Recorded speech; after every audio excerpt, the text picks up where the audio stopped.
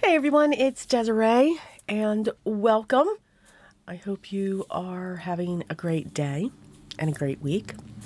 Today we are going to be working with two new collections from Spellbinders. One was released in April and the other one has just been released in May. This here is called the Glimmering Peonies from the Glimmering Flowers collection. Now, with that glimmer plate, it comes with, or sold separately, is a layered Glimmering Peonies stencil set. You can see that this is a 5 stencil set. And then from the sealed 3D Botanical, fell in love with this wax seal. It's an oval seal. It's very etched onto the inside with a beautiful peony on the bottom and a butterfly on the top. So we will be working with that. I thought it was just perfect when it came to this glimmer plate. The foil that I'm going to be using, I have my Spellbinders Glimmer Machine heating up. The foil that I'm going to use is called Aura. We're going to set the plate in place. I already have my cardstock cut down to be 4 3/4 by 6 3/4. We are going to make a 5 by 7 card, and you'll see just how much real estate that this image has. Does not mean though that you cannot make it on a standard A2 size card. So whatever look you're going for, create that. The timer is done flashing, so that means my plate is ready. I'm going to run that through my Platinum 6 machine. I do run it back and forth. Usually 3 is the number that I do. And you can see with between the shim and the plate, I do keep a piece of 110-pound cardstock. And I don't have,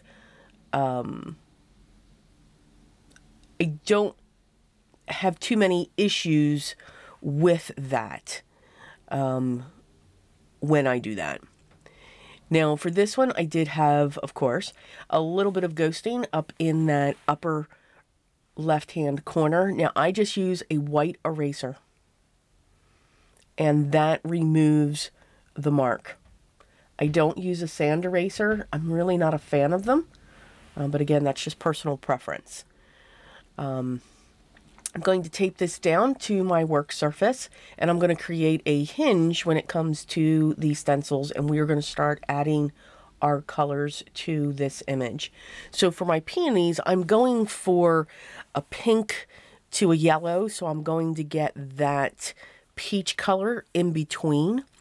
For the greens, I'm going to go with a bright green and then also a bluish green for the two separate styles of leaves there. The color that I'm starting with here is, I believe, Sprout. Yeah, Sprout, and then I came in with Field. This color here is, believe it or not, called Peony. And the inks that I'm using are from Simon Says. They're Positively inks. This is Zest that I'm adding to the top. And when you blend these two colors together, so I'm not worried about how far I'm going down onto the pink or anything like that, you kind of get that peachy color in between. The next layer is continuing on with the petals, so you can choose other colors here. I'm going to continue to use the same colors, the peony and the zest. So for the buds, you know, adding just a little bit more of the pink, not so much of the yellow, and so forth.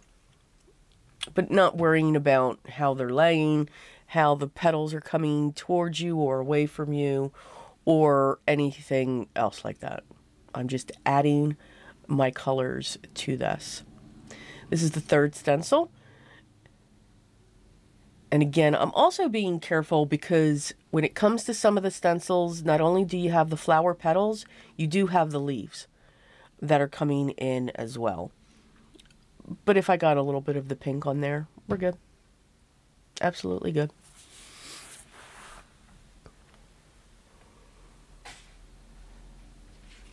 If the area is smaller on the stencil, like the leaves, I am coming in with a smaller blending brush instead of my large ones.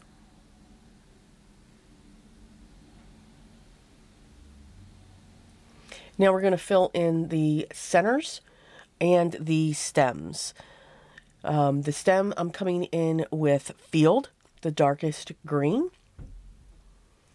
And then for the centers of these flowers, I chose to go with a brown. So I'm going to come in with Cappuccino, and then I'm going to come in with Mocha just along the bottom, just to add a little bit of shading. So in no time, yes, I have this video sped up, but in no time, because of stencils, you're able to add your color to your image. You don't have to use watercolors or alcohol markers or even, you know, colored pencils. You can use the inks that we have. And remember, even if you don't have all the color of inks, you don't need them, just layer. So if you have a stencil that's creating a layered flower, you can use one color and just keep adding the color between each of the stencils. Wherever that stencil's opened, that color will continue to get darker and darker. So stencils are very cost effective and very versatile. So there is our image. We are going to put it on a matte, which is a dark pink, to kind of match the pink that we've put onto our peonies. So I'm pulling out my Platinum 6 again. We are going to die cut. So when Spellbinders released their wax seals, they had many products that were available, and this was one of them. So I just absolutely love this die. So it makes it, it's a twine. It's a twisted twine. And the way that it works is you would cut two, and then you put your circles together wherever you want that your wax seal to be. So you're going to layer that up. It could be on the bottom. Here, I'm actually choosing to kind of put it in between the two large peonies. I'm putting a little bit glue on the twine that's coming out of that circle, just so that it adheres down and does not get caught. On the other side of this panel, I'm going to fold over these two pieces, and I'm going to add some double-sided tape. That's how they're going to get adhered down onto the card. So I'm going to remove the release paper, and we're just going to fold these over. And then they will be secured in the back. So instead of, if you don't have twines or ribbons or anything like that, this is an awesome die. I mean, you can make it any color you want. You can make it look like a baker's twine as well. And that's just by taking a black Sharpie on a piece of cardstock, drawing lines, and then placing this die on that, and you'll get a baker's twine effect. So it's just a really universal die. Absolutely love it. Okay, we're going to go back. We're releasing all of this double-sided tape release paper here, pulling that off. Kind of got carried away there, but because I have these pieces wrapping over, I just wanted to make sure that this was going to be well secured onto the panel.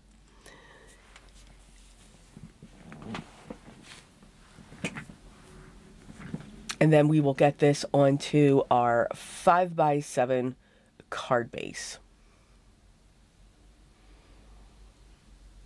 And it will cover the entire front of that card.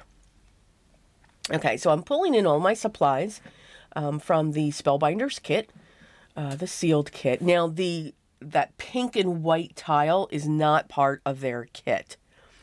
So you can, and let me know if you would like to see a more detailed video with what I'm about to discuss.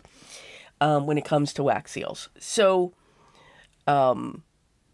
you can see I'm melting my wax seals. I've got two colors in there. I've got the, and here I'm just making notes of all of the colors that I'm using here.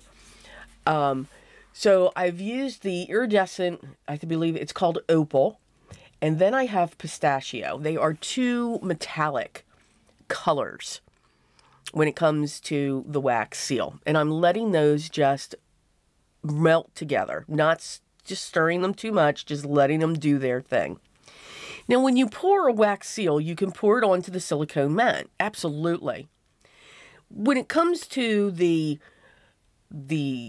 press, the plate, they've got some weight to it. Now, they're not super heavy in our hands, but they continue to push down. So when you push down onto a silicone mat, they get thinner. When you pour them onto a tile, such as this, they don't get as thin. And this is a very detailed wax seal. I mean, she is really etched. So there's some other techniques that I want to show with this. And what's happening, though, is as soon as the wax is hitting that tile, because tiles usually stay cool, it's starting to cool down already.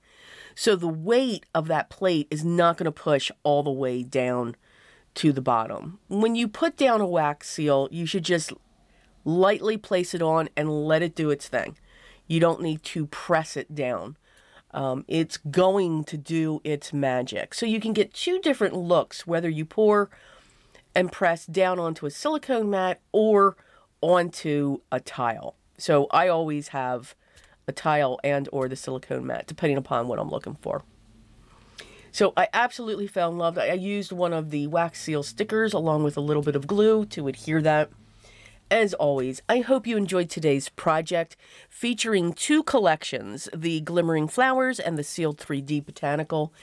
Everything that I used will be linked down below, and if you have any questions, make sure you reach out and I will get back to you as soon as I can.